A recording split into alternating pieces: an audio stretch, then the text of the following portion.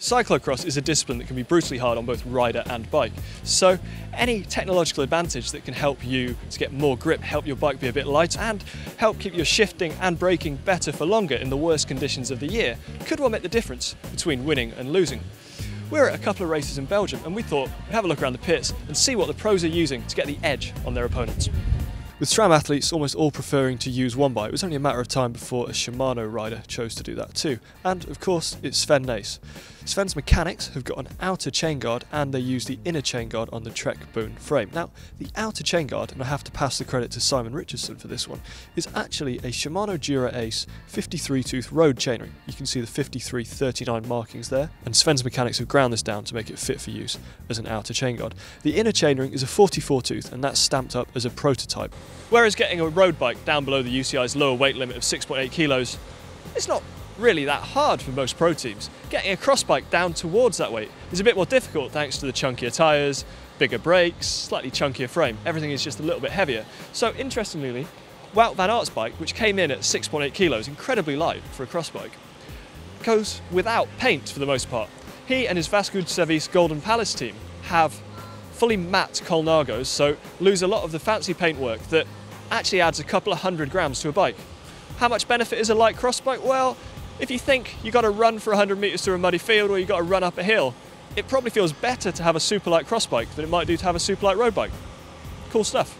We're at the Era Real Estate Cyclo-Cross team's setup, camp, and they have prototype Shimano pedals. We've seen them on a couple of other bikes, including Sven Nys's, but what appears to be different about these is that they look very much like XTR pedals, but they have slightly better mud clearance than XTR pedals, so they strike the balance between XTR and XT pedals, presumably with the low weight of XTR pedals and the clearance of XT. Cyclo-Cross tyres make the difference between winning and losing a cross race. They're the most important component on a bike.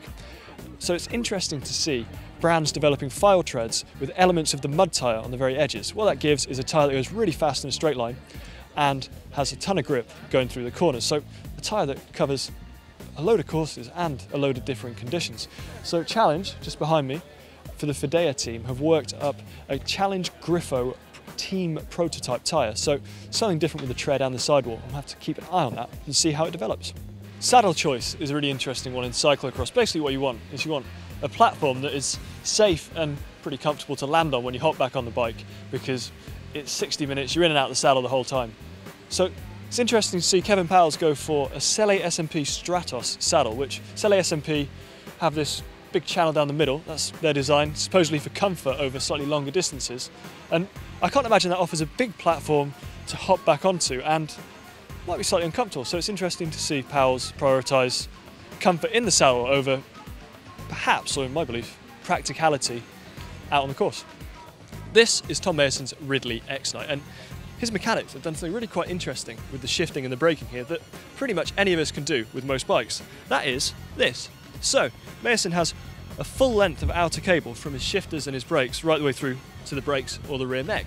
And what that means is that with a full outer cable, everything is a bit more sealed than it would be if there was some inner showing. So it prevents any dirt, water getting in quite as much as it would within a cable. So it's going to help over the course of an hour-long really muddy race.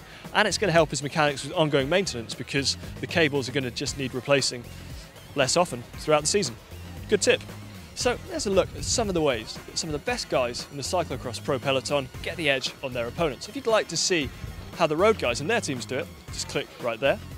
To see some cyclocross how-to videos and find out how you can get better at cross without improving your bike, click down there. And finally, to subscribe to GCN, click, I think on Class Ventoux now, right over there.